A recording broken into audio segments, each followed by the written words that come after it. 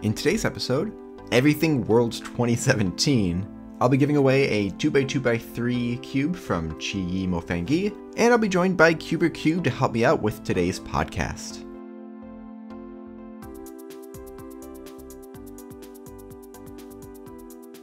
Hey, Shani from SpeedCubeReview.com. This is SpeedCubeReview Podcast Episode 10. Episode 9 was last week's little mini one. I didn't want to do like episode 8.5 or anything, so yeah, this is episode 10. We're going to go through some results from the World Championship, and then we are going to go into questions with CuberCubed joining me to help answer them. We're also going to go over the new Rubik's GAN collaborative puzzle, which I was going to talk about at the beginning, then forgot about it, so I bring it up in the middle of one other question. I'm going to be giving away a 2x2x3 tower cube from Chi-Yi, so make sure you pay attention to the podcast, and there'll be a question at speedcubereview.com/podcast to enter later on. Now, this is actually my 5th time recording this because my computer keeps turning the fan on, which is messing up with the microphone, and then I recorded with the wrong microphone, and yeah, so hopefully I can finish this up. Now, all the different names from Worlds, I'm probably going to butcher, so I apologize for that. I'm going to go to CubeComps, just kind of work my way up from the bottom. Now, CubeComp's been a little sketchy with announcing what the world records are and things like that, so I'm going to try to remember most of those as I go through this, but let's start with multi-blind. Now, multi-blind, there's first place was Shivam Bensal, who got 37 out of 40. Second place went to Moscow, who got 40 out of 46. Now, they actually got the exact same result. The way that multi-blind works is every cube you get correct, you get a +1, and every cube that was solved incorrectly, or I guess not solved, would be a -1. And so they both actually got 34. The difference is Shivam's time was 59 minutes and 12 seconds, while Moscow's time was 59 minutes and 27 seconds. So that 15-second difference was the reason that Moscow got second place and Shivam got first place. 5x5 blindfold went to Tom Nelson from New Zealand, who got a new continental record of 5 minutes and 43 seconds. 4x4 blindfold went to Bill Wang from Canada, who also got a new continental record of 2 minutes and 9 seconds. Square one went to Jaden McNeil, who got a new continental record from Australia with a 10.07 average and a 7.47 single. Skew went to Lucas Belinga from Poland with a 2.86 average. Rubik's Clock went to Wojciech Not from Poland with a 6.31 average. And Pyraminx went to Drew Brads, who also got a new world record of 2.04 second average. So we're getting really close to a sub 2 second average on Pyraminx. Megaminx went to Juan Pablo Juanqui from Peru with a 38.14 average. 3x3 with feet went to Jacob Kippa with a 30.69 mean. 3x3 one-handed went to Max Park, who got a 10.31 average, which I believe was also a world record. Felix Zemdegs got 11.81 average, so was second, and Daniel Rose-Levine took third with a 12.3 average. Fierce Moves went to Marcel Peters with a 26.33 mean. Second and third went to Sebastiano Trento and Matt Svalk with a 27.33. The 27.33 from Max Park from the Netherlands was a national record. Now for 3x3 blindfold, the first place went to Grzegorz Jolocha from Poland with a 24.86. Now that one I probably really did butcher because I don't know how to pronounce a GRZ sound at the beginning. Adam Barta, I want to give a shout out to, who took first place in round 1 and round 2, setting a new national record of 21.10 for Hungary, but ended up DNFing all 3 in the finals. This is where things really get crazy because for 7x7 in the first round, Felix set a new world record for the mean and the single with a 2-minute 15-second mean and a 2-minute second single, which means we're getting dangerously close to a sub 2-minute single for 7x7. He also ended up winning the final round as well. For 6x6, Felix again in round 1 broke the world record mean and best with a 1:27 and a 1:20. And then Kevin Hayes won the final round for 6x6.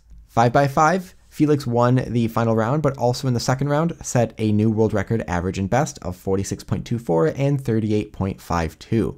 For 4x4, the winner of 4x4 was Sebastian Weir with a 24.15 and a 19.79. Bill Wang came in second, set a new national record of 24.91 and a continental record of 20.69, and Felix Zemdegs came in third with a 25.04 and a 21.47. For 2x2, Anthony Peterekis from Greece took first with a 1.72 second average, and Chris Olsen came in second with a 1.77 second average. Now for 3x3, I'm not going to talk too much about the controversy yet. We're going to talk about that later on. But I want to talk about the first round. Kian Mansour took first place. He's from Canada. He set a new national record of 6.86. The big thing about that is that Felix came in second. He came in first in the first round, but he solves with Roux method. And everyone online was going crazy who solves Roux, saying that Roux's taking over, or at least that Roux is a viable option for getting fast times. He did not make it past the second round, but let's go on to the final round where we have Max Park being the new 2017 world champion at a 6.85 second average. And actually, from what I've heard, that average as well as the one from the first round were the only two sub 7 second averages at Worlds. I don't know, I haven't looked this up myself, but that's what I have heard. Second place went to Sung Hyuk Nam from Korea with a 7.02 second average. Third place went to Lucas Eder with a 7.24 second average. Felix Zemdegs took fourth with a 7.28, and Bill Wang took fifth with a 7.55. So that's pretty much it for the times. We'll talk about the issue with the timer in the finals for 3x3 later on, so stick around for that. We're going to move on to the second half of the show with CuberCubed. Hey, so we're here with CuberCubed. He's got a YouTube channel. Thank you for joining me. No problem. It's great to be here. Yeah, so before we get into Worlds and all of that stuff, you went to Nationals. I could not go to Nationals. We actually live kind of near each other, so it would have been a nice, easy drive for me, but I just had to work. So I already went through all the records and stuff like that, but what was your favorite part about Nationals? Well, kind of meeting everybody that you've either seen online, whether it's YouTube or Fast Cubers, and seeing them in person. Mm-hmm. That's really cool, and talking to them, and seeing Chris Olsen or the Cubologist or other YouTubers. That's really cool, and kind of talking to them, and just the community is really cool. Yeah, the last competition, Chris Olsen was there, and I timed him for a couple solves, and in my mind I'm like, I'm timing Chris Olsen, but then I realized he's probably not that super excited that if anyone's timing him, super pumped about it. Yeah. But then I start having this freak out, I better not mess anything up. And it's I'm definitely standing completely still as he solves a 2x2 in 1 second. Yeah. So did you get a chance to watch anything from Worlds yet? I didn't actually watch the actual live stream live, but I did some recap, and I watched some finals and some events and stuff like that. Yeah, I watched a little bit live, but it wasn't as exciting. I wanted to see some of those big ones. And I think the biggest thing, so before we go into the actual finals for 3x3, yes. The first round of 3x3 had some quite interesting thing happen. Kian Mansour got first place with an average national record, 6.86 for Canada, but he uses Roux, and all of a sudden, everyone online was freaking out that Roux is now, the big thing. Now, he ended up getting... Really? Yeah, he uses Roux, and he got first in the first round, and Felix got second, and so suddenly everyone's like, wait, Roux is beating Felix. And yeah, he ended up not making it past round 2, but he had an 8-second average, but it was 90-second place in round 2, so it was ridiculous. Wow. Have you ever tried Roux? I haven't. Well, I guess I have. So basically how it went was, hey, I've been using CFOP for a long time. Let me try Roux. 15 minutes later, I'm going to go back to what I know. Yeah, because I did a month of it, and that was probably the hardest thing with that is it's so intuitive based for that first couple blocks. That's what I hear. Yeah, and because it's so intuitive based, people say don't stick to doing F2L, don't put an edge in, and then the corners, and don't do that.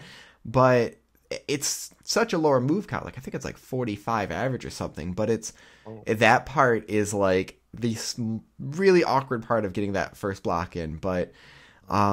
yeah, so I guess Roux is viable now. I would have loved to have seen it go all the way to the final round, but let's talk about the final thing. So if kind of a recap of what happened, there's I can't pronounce his name. Hopefully I'm pronouncing sort of close. Sung Hyuk Nam. When he hit the timer for his first solve, it reset. I don't think we know if like the battery compartment got like hit too hard, or it looks like his thumb might have hit the reset button. I tried watching in like slow motion and Yeah, me too. yeah. And so there's this big discussion over, should he have, because if they counted that solve, it would have been maybe just like a low 6, like 6.1, which would have gotten him first place. But then that changes the whole timeline, because if he got that, his nerves might have been different and all this other stuff. So first, I guess I'm just going to kind of put out there, people need to stop making like, Max's world championship not as meaningful. Like he worked hard for that. Yeah. But there's a few options people have thought about fixing this. One is just putting O-rings, which is like a little rubber ring, over the reset button, so it's more like not concave, but we'll say sculpted. It's sculpted. Now, it's an X-Man sculpted timer. So that's the other thing. Just getting a different. The speed stacks timers I think are fine. Like, I have never had any resets at home. Me neither. But they obviously have happened and do happen at competitions. So yes, I mean, if we have new timers, I mean, that's a whole. Either Speed Stacks needs to do something, or we need to really get a whole different company on this. But I guess this is a very general, broad question. Do you have any thoughts on this? Of the whole controversy? I guess the controversy on like mainly what should be done. Like, should it be a rule change? Should it just be as is, and that's what, that's cubing. We've got those weird technicalities and stuff. So what I think should happen is, personally, I think that there should be like those O-rings secured on the timer. I mean, and it's not only a thing where it's like, oh, you have to mod it just for cubing, where Speed Stacks, the actual thing, it doesn't matter. I feel like that, I mean, people are still putting their hands on the timer same. Mm-hmm.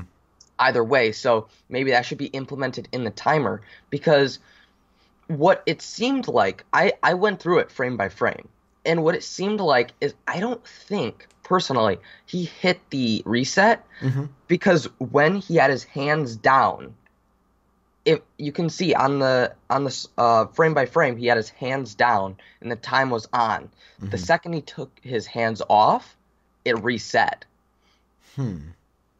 So I don't know if you reset it, but if you have your hands still on it, it stays until you take your hands off or something.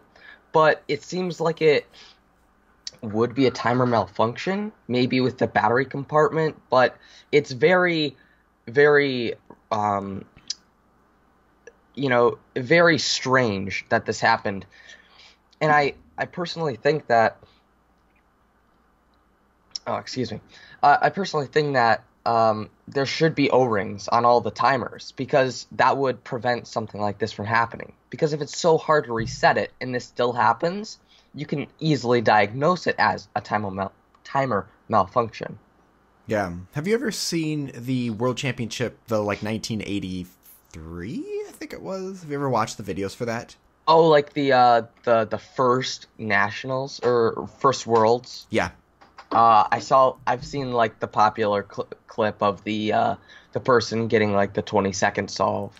Yeah, their timers it was a sensor that when the cube was placed down, it would stop the timer. Like, the cube itself stopped it, yeah. And it was battery operated too, because I guess they had a power failure or power issue in the building, but the timer still worked, so they could keep going with that. And part of me was thinking that could work, but like, there was sometime recently at either a competition or it was Felix actually. The cube kind of like fell out of his hands, and when he stopped it, and so it like rolled off the mat, which everyone's like, oh, is that a DNF? He's like, no, it's still a solve. It's just off the mat.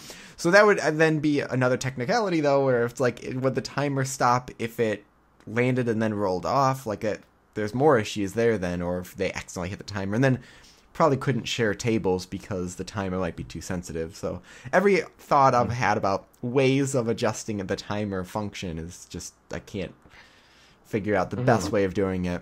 Yeah, because on one side it's like, well, if it initially hits the table and then, or hits where the mat is and then rolls off, would it stop initially?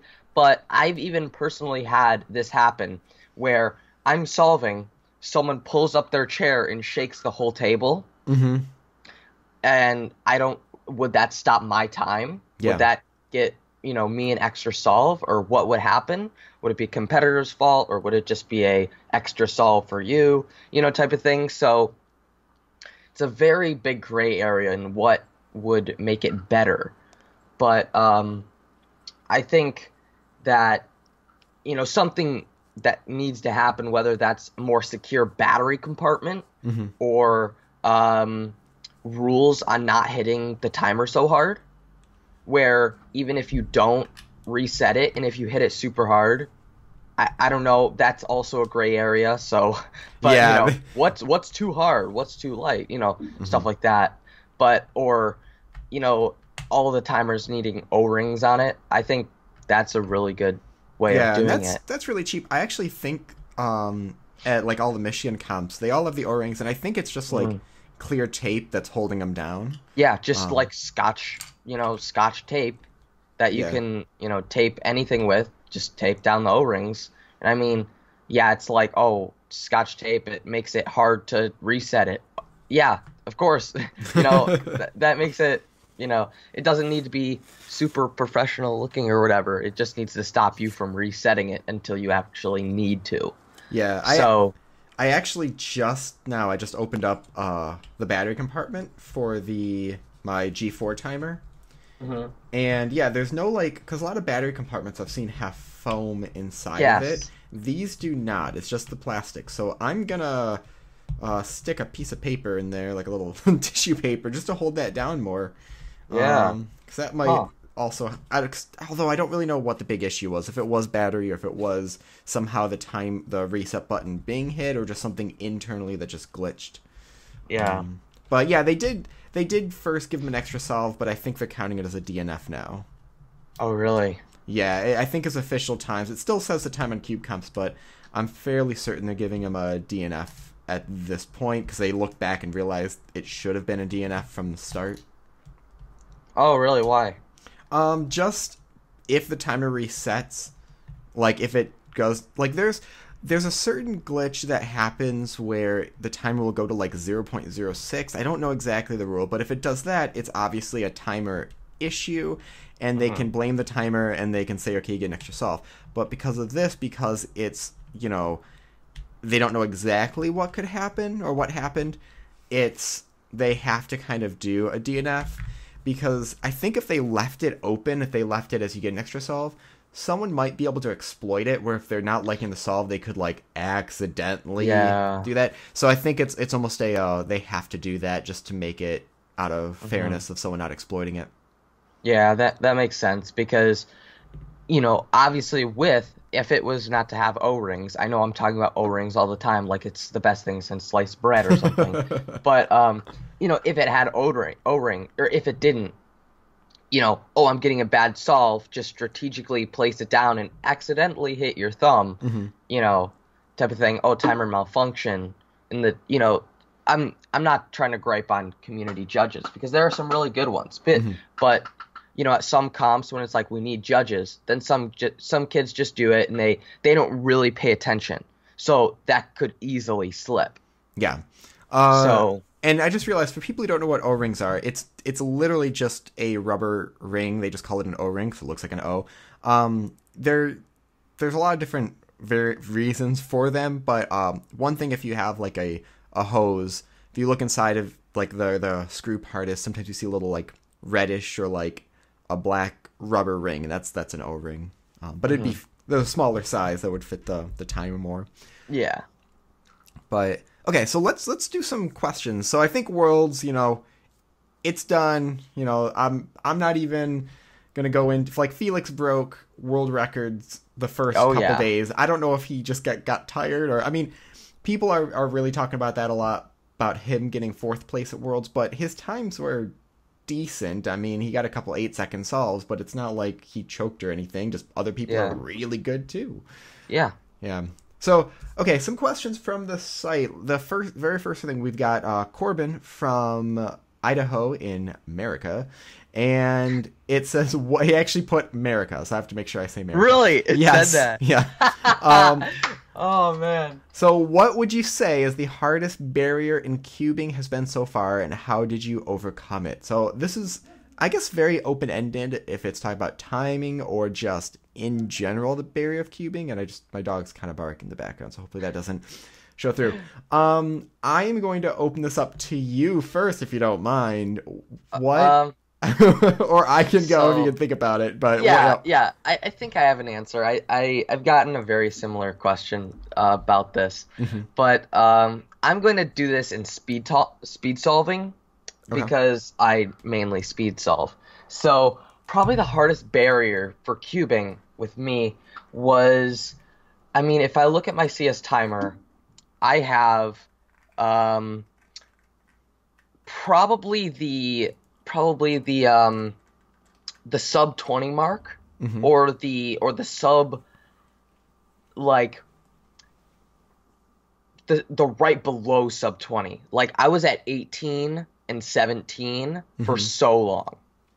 Nearly half of my solves on CS timer, since I've had I have over 10,000 solves on CS timer.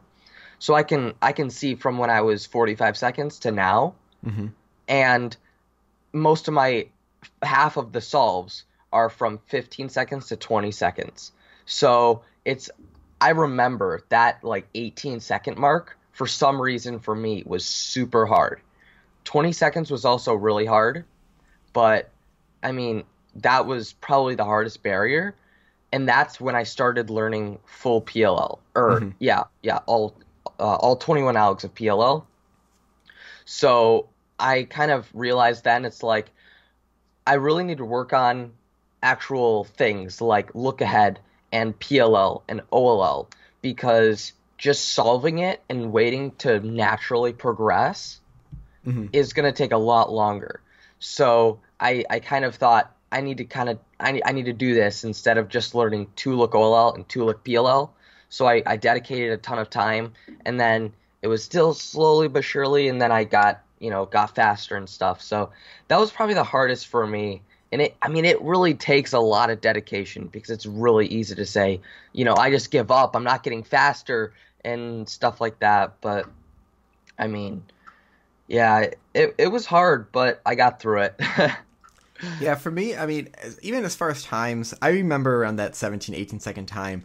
But like right now, my average, I was just checking my times, my average of 1,000 is actually slightly lower than my current average of 100 that I'm doing. So that's when it's getting harder, when, the times are not decreasing very much. I was going to say, whatever my current time is my biggest barrier, but I think my biggest barrier is, I'm going to go more philosophical, is not caring what my times are anymore.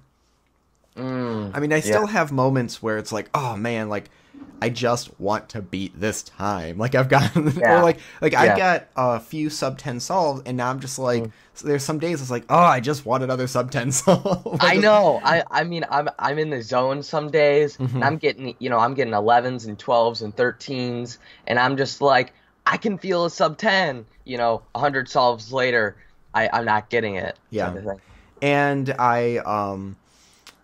it was right after I got my first sub 10 solve that when I really convinced myself that I need to stop caring what my times are, because there's going to get a barrier where, I don't think I'm ever going to get as fast as like Max's or Felix. I might, but I don't think that's in my line of sight right now. And so being able to spend a month on ZZ and then a month on Ru and then a month just doing like FMC solves and then going to color neutral has kind of forced me to take a step back and be like, okay, I'm just having some fun with this.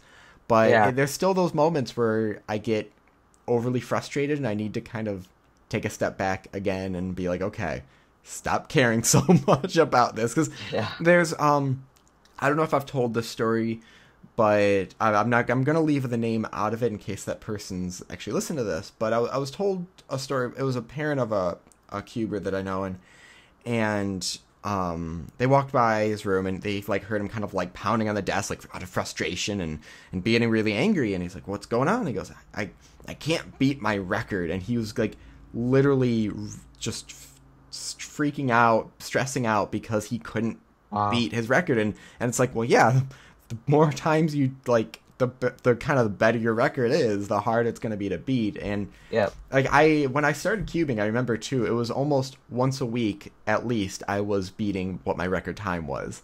Oh, wow. And I think it was when I got around like the mid-20s when it started not to be once a week. And then once I got to like, I think I almost had the same record. Actually, yeah, if I don't break my record by like mid-August, I think that'll be a year that I will have the same record. So that's fun. So, okay, the next question we have Phuong, Phuong from Vietnam asks, well, actually, I'm just going to answer this one. What should I do if I get water in my cube? You should open it up and wipe it out. Unless you like the feeling of it. I mean, Yeah. I don't think the screws or springs are going to rust that bad unless you're like swimming with it. Yeah, just clean it out. Yeah. I mean, even if you like take a water bottle and dump it in there, if you just take it apart, wipe it off, I mean, the worst that could happen to it is, like you said, the rusting of the screws and springs, but that'll take some time. Yeah, that's So not like an it's overnight like, thing. oh no, I have water in my cube. Freak out, do it really quick. It's like, no, you just need to take it apart and clean it out, and it's good to go. It's not acid. Yeah. It's not WD-40. Yes, do not use WD-40 in your cube. Although they have a silicone WD-40, and I'm really curious. I want to like get it and try it. So I still have nightmares. okay, this is kind of a little story. It says, "Have you ever been called a genius or a nerd by a completely random person?" And it says a little story. "Me and two of my friends were on a train from a competition, and there were some women there who looked at us and talked to us about the cube. And when they walked, I'm trying to read this. Okay, I'm going to paraphrase.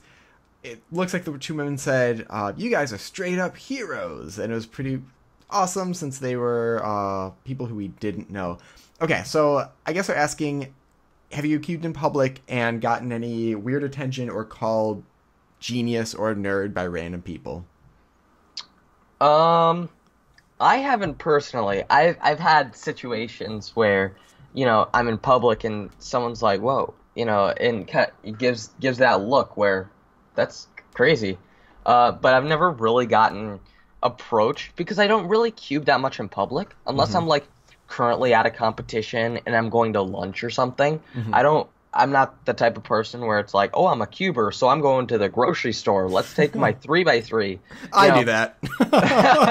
I mean, personally, I just don't, because as a teenager during the summer, I mean, I have all the time in the world to practice my 3x3. So, I just don't feel like I need to or whatever.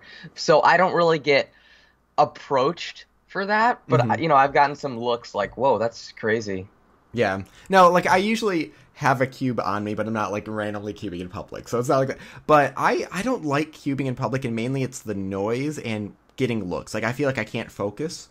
But and there have been, whenever anyone has come up to me and said something about like, "Oh, you must be good at math," and part of me wants to say, "Well, yeah, I kind of am, but that's not the reason." Like it's and because usually whenever people say that, I have to go into some sort of explanation. I go through how I solve it, and kind of I almost have the same speech every time, where I first do the cross and I show that, and I usually say, "You could probably do the cross and these 4 pieces," and they're like, "Yeah, I think I could do that."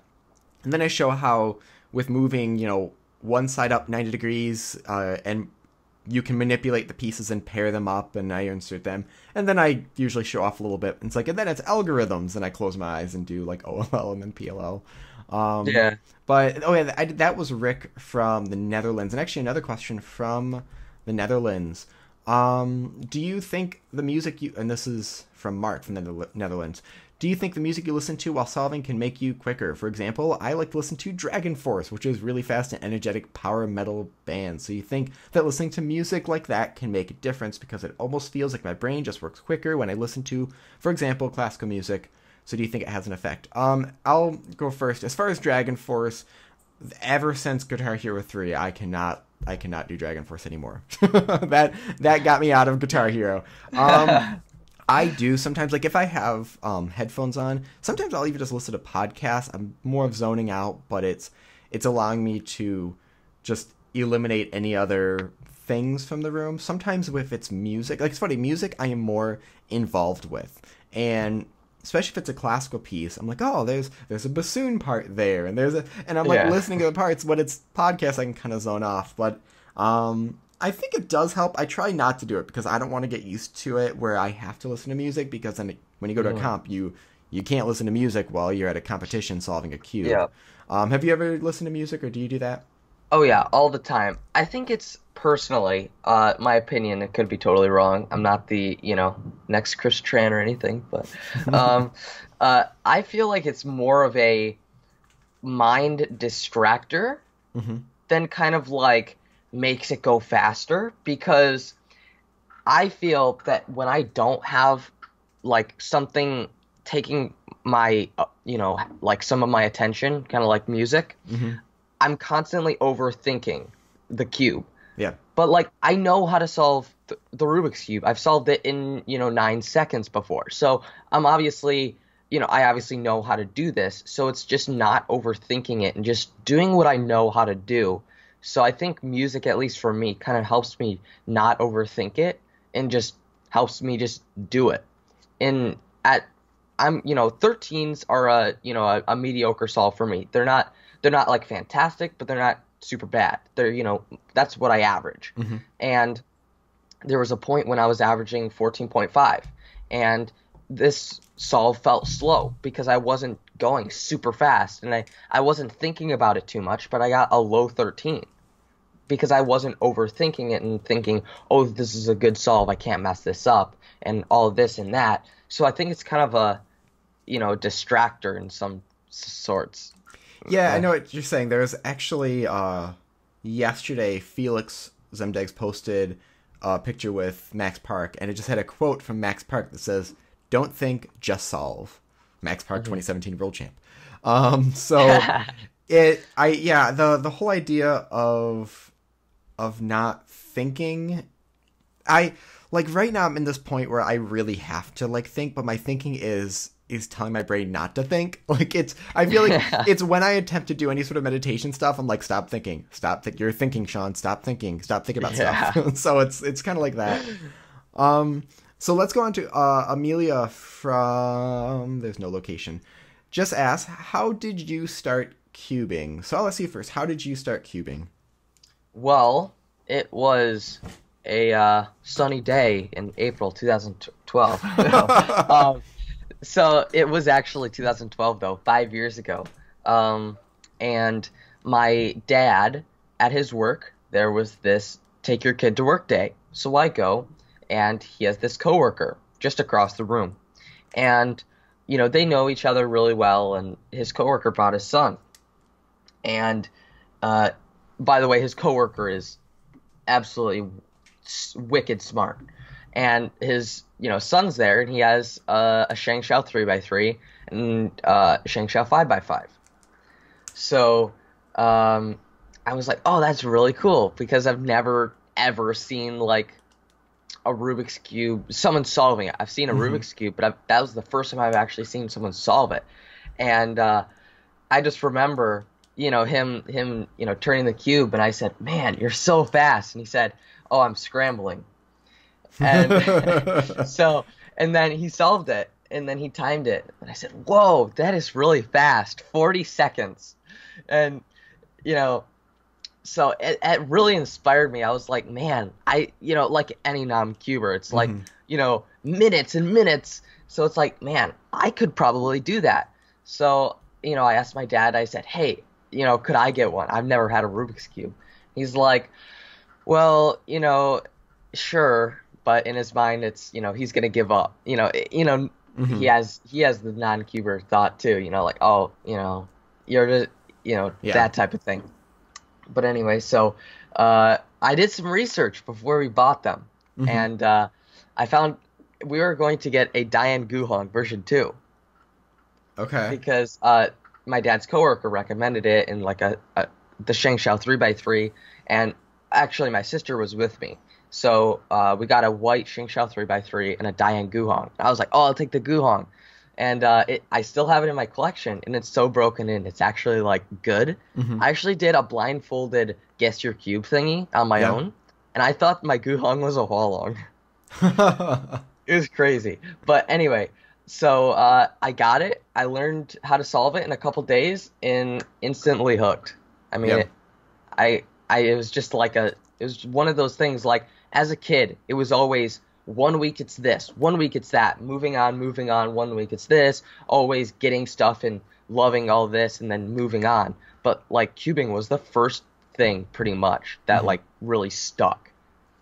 Yeah, So, I've gone, and that reminds me, there's a thing I forgot to talk about before we even got to the questions, but I've gone over a couple times with how I started. Basically, I saw the Google Doodle for the 40th anniversary, and I was like, I'm gonna figure that thing out, and I bought a Rubik's Cube, and I did.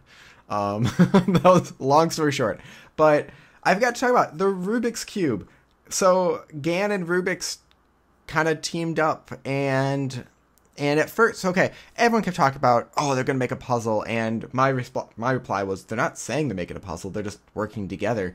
mm, But it seems that they have made a puzzle, and the couple of times I've talked about it, it looks like a GAN 356, but it's a little bit different.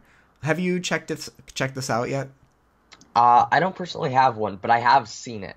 Not in person, but I've seen it online. No, I mean the new one that they showed at Worlds. The GAN Rubik's, right? Yeah, Yeah. yeah. So it still looks like a 356 to me. It looks like it's maybe slightly more stable, like they mix that with the air. But there's the caps over the pieces, but there's like the caps clip underneath, so it looks like you can pop out the caps by just sort of pushing little plastic nubs in. I don't know what they call those, but you know how like when there's like little clips that go into each other. Hmm. It looks like you can push those out, and then there's also caps on top of that, and so there's the embedded tiles like they have for the regular Rubik's cube. Yeah. Gan posted that they're actually slightly frosted feeling. So I don't know. Mm, Everyone's been saying frosted cubes, but every frosted cube I've tried does not feel frosted. It just feels not like shiny. yeah. But it looks decent. It comes with the yellow GES springs in it. I saw an unboxing from Cubologist, and Yeah. he said it didn't come with a tension tool, but online Gan says that they will. So either it was hidden under the packaging or those ones didn't, but the ones that you can buy now will. So you can buy them for $18.99 from Gan's site. What I am Mm, wondering though is if these are going to be sold at stores. Like I bought my Rubik's Cube at Meijer, which Meijer is like a local kind of Walmart type thing, but in Michigan, it's more of a yeah. Midwest sort of thing. Yeah. So I'm wondering, are you going to be able to buy a GAN cube at Meijer? I honestly really hope so because I mean this might be a broad claim and I know hardware isn't everything, Mm-hmm. but I feel like if a cube is actually easy to turn, Mm-hmm. people's attention won't get lost as much. Because if you don't know how to solve it, you pick up a cube or like a Rubik's Cube V2 at a store, and it's really hard. It's going to take some effort and some time. But if it's easier to turn, Mm-hmm. and it's actually not that expensive. I mean, obviously, $19 is crazy compared to other things like a Guanlong. But I mean, Mm-hmm. the Volk is $20. Yeah. So, I I mean, this is obviously not the case, not the whole case at least, but I think that maybe people might get into it more if it's, easier to turn and it's actually, manageable. Yeah, especially if they see that it's a speed cube. Like a lot of people I don't feel like even know that it's something that you would speed solve. Hmm. So that might also influence people to check it out more. Yeah. But I really hope this comes in stores. That would be really cool. Yeah, that's one of those things that I remember when they first teamed up, everyone was kind of like, why is GAN working with Rubik's? Because that seems like a downside for them. And why is Rubik's working with GAN? Because they didn't like those Chinese knockoffs. But if that goes in stores, one, GAN got their way into local markets. And then Rubik's is becoming possibly a good name in the SpeedCube community again, which I honestly never felt it was a bad one. But if you go on any forums, you'll see people ranting about it. Yeah. So okay. Go on. If this is the first step, I can just imagine in 2, 3, 5 years, the world champion using a Rubik's blank, I would love to see that. That would be really cool. So yeah, well, they had in that 1983 one where everyone was required to use, like, they brought the Rubik's cubes that people would use. So that would be, maybe revert the entire world championship back to that, where they have to use their Rubik's brand and they use their sensor timers. We'll just go back to the 80s version of it. Yeah. that would be exciting to watch. That would be interesting. Yeah. Get really fast people and give them like a 1980s Rubik's Cube. Yes. Yeah, that would be pretty cool. So we have a question from we'll go back to those, from Jack from Washington, and says, hey, well, this one is more about a hardware question. It says, hey, Sean, you can answer this too if you have some answers. Do you take your cube everywhere you go? I'd like to bring my cube around more, but the Yuxiao is a little too big. Is there a nice mini cube that works really well and fits in the pocket well? So I've answered this in a different podcast. Before I do you have any mini puzzles that you have or use or bring around? I honestly don't think I have a mini cube. I have a big sail, but that's the opposite. But I don't think I have any mini cubes. I used to have a mini Xanchi, then I got rid of that. But that's a whole nother story. But yeah, I don't have any mini cubes, and I think I said earlier, I don't really carry them around in public. So yeah, so for what I would say, like, there's kind of a few routes you can go about how many you want. Like, the smallest one that I think is any decent at all is a Yushin keychain, and that's, I think, around 30 some cent. Oh, yeah. 30. And yeah, I got 2 of them so I could replace the corner that has a hole in it with regular pieces. Then there's the 40 millimeter Cyclone Boys, which I think is, like, if you're going for one you can put in your pocket, that one's perfect. You cannot tension it. Well, I did a whole video on that because the core is really wonky. The 42, yeah, there's just a rod and then, like a 4, I don't know what to call it, but 4 of the axes are just connected to that one rod, but it's not like in the center like that. It can slide back and forth. So when you put the pieces on, it stabilizes it, but it's weird. That's I'll link that video in the description because that's a really weird one. The 42 millimeter Xanchi is really cool. Like, I get over 45-degree corner cutting on there. But if you're going for 50 millimeter, so okay, there's a couple things. The only real 50 millimeter for a while was the Xanchi. There was a cube hinted at a mini Vulk. We have not seen anything yet, so I don't know what's going to happen with that. But I actually might be able to do the unboxing before this comes out. I think there's a new 50 millimeter puzzle from Mofang, from Moyu, the Mofang Cubing Classroom series. It almost looks like an MF3RS that's a 50 millimeter. So I'm really interested to check that out, but it depends on how small you want to go. That's just kind of smaller, but it's going to be nice. Yeah, I think if I did go with one, it would be that Cyclone Boys, just because it's small enough where you can put it in your pocket, but it works fairly well. And the color, you don't have that pink side like you do for Yushin. Yeah. But I feel like the 42 millimeter Xanchi, like, I feel like it would be like kind of like the big sail, where like it's huge, but you can still finger trick it. Like, it's super tiny, but you can still finger trick it. Is that the case? Yeah, I actually used the 42 when I got into one-handed. Have you ever? Do you solve one-handed? Yeah, I don't really do it competitively, but I practice here and there. The hardest thing for me, I feel like, was just getting my hands used to turning the sides, and using a full-size cube, just, like, I felt it was so clunky, so I used the 42 millimeter to get the basic movements down, and then I went to the 50 millimeter, and then I went to, suppose the other ones after that, and so it was a good one to start with. And actually, I forgot, there's a 46 millimeter Shangsho, the Shangsho Linglong, and that's really good. I mean, it's sort of an old Shangsho design, almost like the Aurora was, but I think if it was between the Shangsho and the Zanchi, I would use the Shangsho one, just because it's really smooth and it flows well. But I'm hoping to get some new stickers so it actually looks nicer. Yeah. So, okay, so we have another question from Joseph from Pennsylvania. There's only a couple of questions left. Actually, no, I'm going to save that one from Joseph for the end. So yeah, we have three left. We have Adrian from Ontario. It says, how do you learn full U method 4x4? I'm guessing that's Yao. I've got an answer for this, but I'll kind of change the question. How do you solve 4x4? I solve with Yao. And so basically I'll kind of explain it briefly for anybody who doesn't know. So what you do is you solve two opposite centers. So I do white and yellow.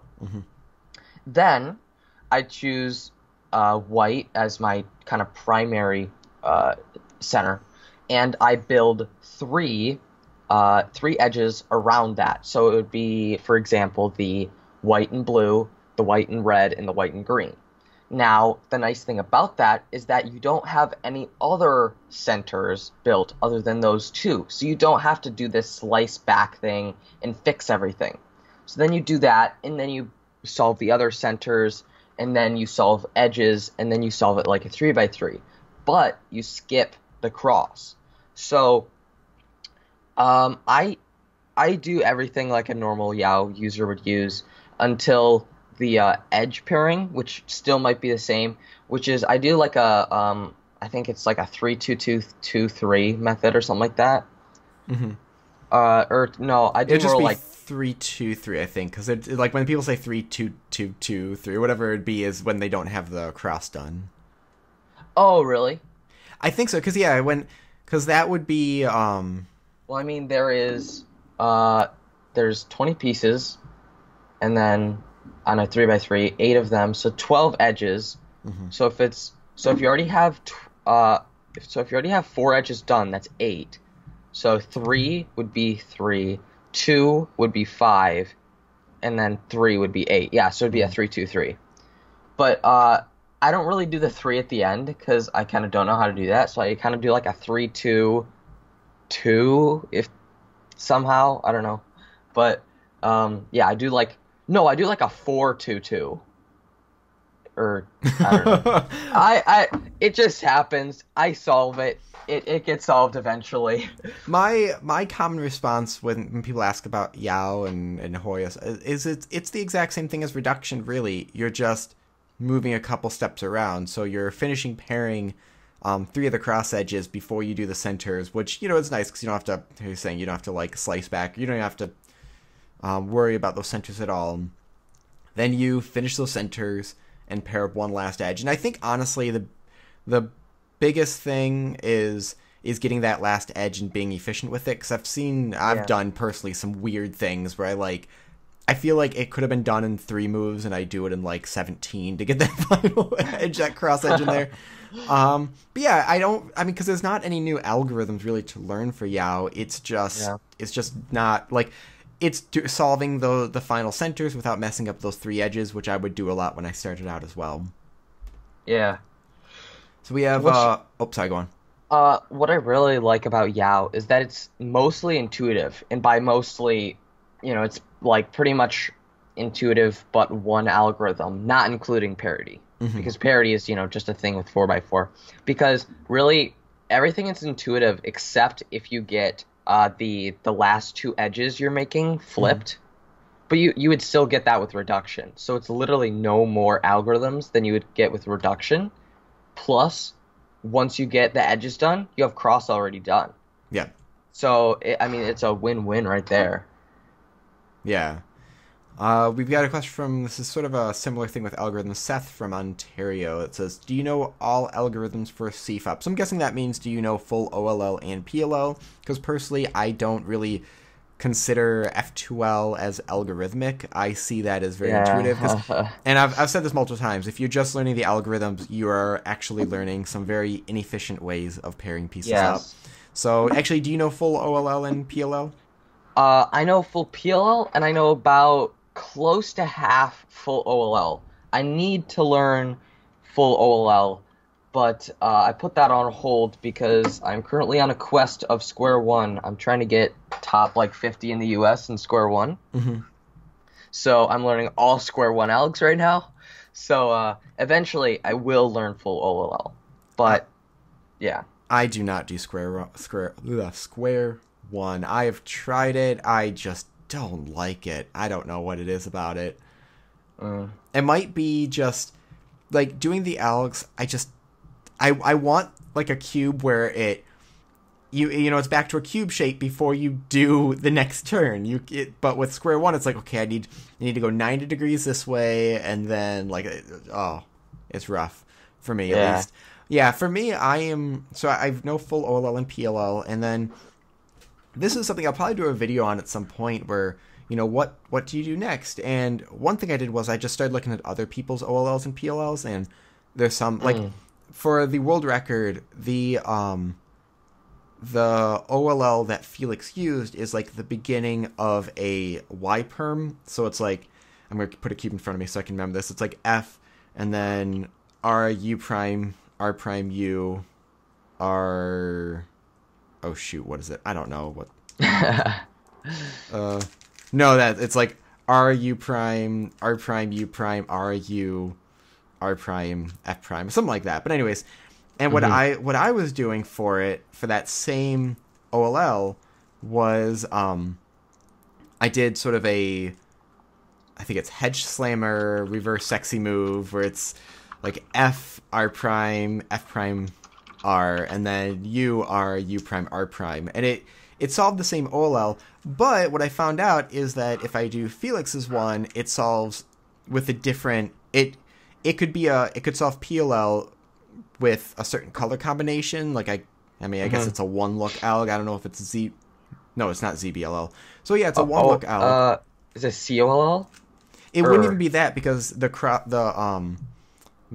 isn't done. So it's just considered a one-look last layer alg. So I learned his, and then I still had my old one, and the patterns you're able to see are actually really simple on both of those. So depending on what I get, I now have some one-look last layer algs. And that same thing happened for like the H cases.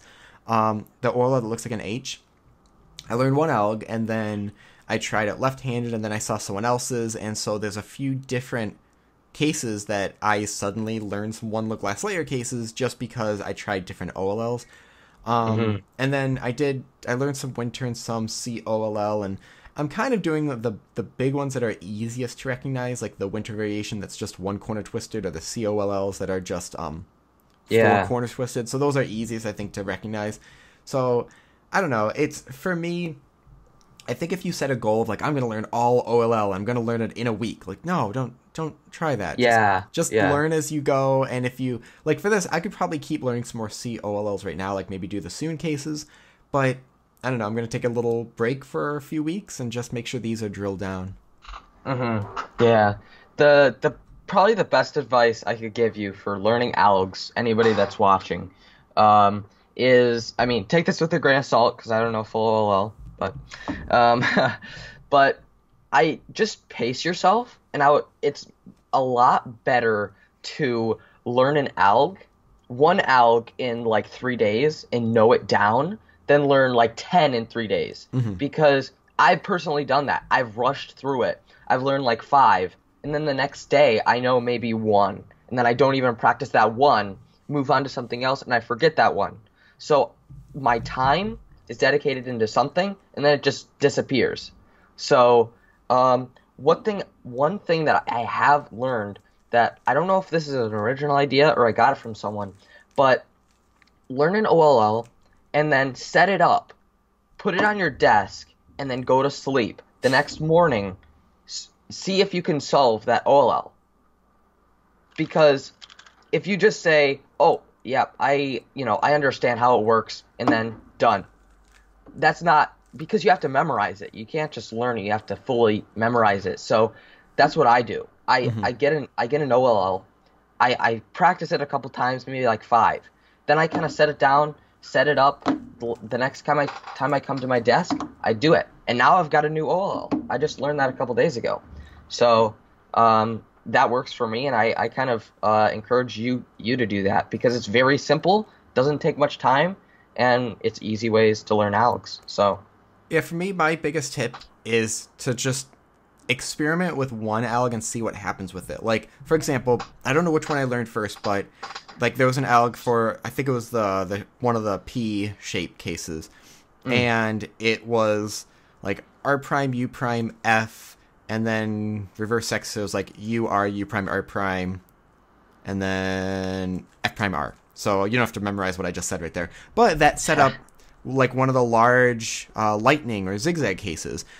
So if I do that same alg backwards, so doing like R prime, F, R, U, R prime, and then F prime, U, R. So I did the exact same alg backwards. I now solved that case. So now I have 2 OLLs. And then if I do it with my left hand, there's now 4 more algorithms. So I've learned 4 OLLs with only one alg. I just did it reverse. And people's complaint with that is, I'm using my left hand and they don't want to use their left hand. But actually, I find that humorous. That the big issue people have with using the left hand is it's not as strong as your right hand. But then everyone says, use your left hand for OH because the algs, you don't have to memorize new algs. Like, wait, but your argument... no, that's a whole other time. Okay, so I've got one more question, and I'll kind of do my answer first with this. Joseph from Pennsylvania, and his question says, how to be good at cube tubing, at how to get, I guess, the channel going. So my main response whenever people ask me about YouTube and cubing is that make videos for yourself. Like, make things, because the videos I have made are ones that I feel like, I would like to see. I've made ones that I was like, oh, there's either not a video for this, or not a good explanation, or not one that I like. I usually try to avoid videos that are unnecessary. I mean, I've done a couple where I'm like, oh, people are asking for it, I'll do it, even though it doesn't need to be out there. But make videos for yourself, because for me, like, the reason I feel like my channel took off so much faster than, there's some people like J Perm's channel is great, and he knows what he's talking about, and he's taken off really fast. But I think one thing for mine is that, like, I'm older, so people are like, oh, he must know what he's talking about. I have no idea a lot of the time. So, if you worry about subscribers getting to a certain point or you're just going to be constantly frustrated that, because you can't really cheat the system. You can't, you just, I guess, look at your own videos and ask yourself, would I want to watch this? Would I want to watch my own video?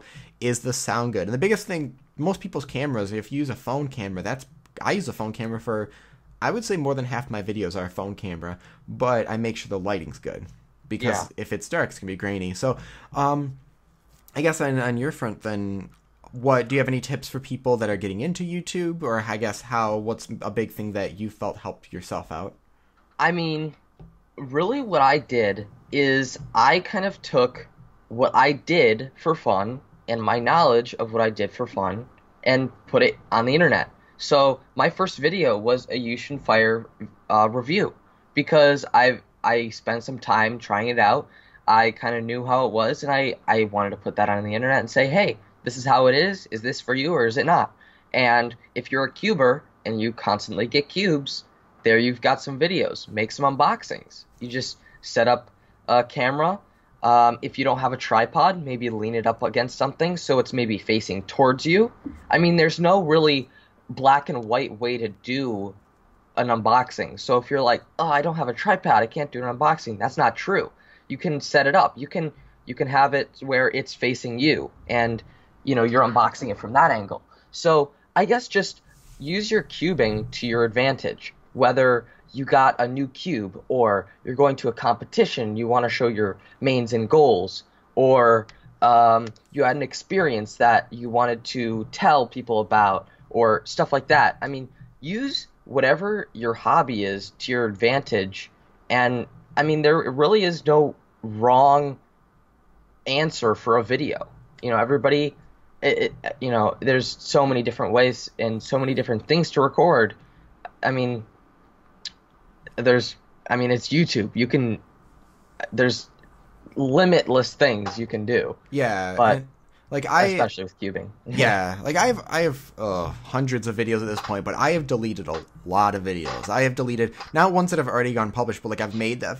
There's some videos I've made 3 or 4 times, and then just finally I was like, I can't. I need to just like. There's one video I think I recorded 3 separate videos. I spent hours editing it. It was a video going over what is ZBLL, what is like EL, like what are these things, and what my thoughts on them. So, but I made a few videos, and I just didn't like any of them, so I just scrapped them. I have a video. I think it's actually still unlisted on my channel. That's a Megaminx tutorial on how to solve it, and I made it. I didn't like it. I asked a few people if they'd check it out, and some people were like, oh, it seems fine, and some people were like, yeah, I kind of see what you mean. Like it was very, it didn't flow well, and so I've never released it because I personally didn't like it. And yeah, there is. Oh, I was trying to think. I had some stuff planned. I was going to say it. I don't remember anymore. That I don't know. Oh yeah, you're talking about as far as just there's different ways of even how the camera can be. There's been a few videos I've done recently, and I'm planning to do more where it's more of a camera facing at me chatting at the camera. I'll add some extra footage of me messing around with the cube or the pieces, but like there's not a lot of cubers that are doing where their cameras are sort of facing them in the way that I am, where it's almost like Philip DeFranco. Like that's how I'm kind of like, I don't know if you know who that is. He's been on YouTube for like, I don't know, a decade almost at this point. And he does news, and he does but it's very almost personal, and so that's my new thing. I was like, I don't know, let's do that. Not many people are doing it, and it seems fun to do. I'm not doing it to like see if I can get more subscribers or views. Like, no, it's just I enjoyed it. And actually it's been easier, it's been nicer to make because it's literally most of the time it's a webcam that I've set up. And but yeah, so I guess have fun with it is the biggest thing. Don't worry about, I mean, there's people who have been doing it for a lot longer, and it's like someone getting into reviewing games or just making random stuff and being upset that they don't have as many subscribers as PewDiePie. Like it's not gonna happen pretty much. Like JR Keeper's way out there. I'm not. My goal is not to catch up to him. He does his own thing. He does a good job. I mean, if you find your niche, people will come to you. I mean, with cubing being such a small community, like gamers, if you're a gaming YouTuber, there's so many gaming YouTubers where the audience is saying, well, this person has 10 million subscribers. What is special about you? But with cubing, it's so small that it's quite easy to get an audience, and it's a really cool community that, it's really easy to connect with people, because, with cubing, other than gaming, people like different genres of gaming. With cubing, you all have the same hobby, and you can get that audience and kind of connect with them, which is also a really cool thing about doing YouTube. Yeah, and I found what sort of helped me the most is, well, what helps I guess any channel is other people sharing your content.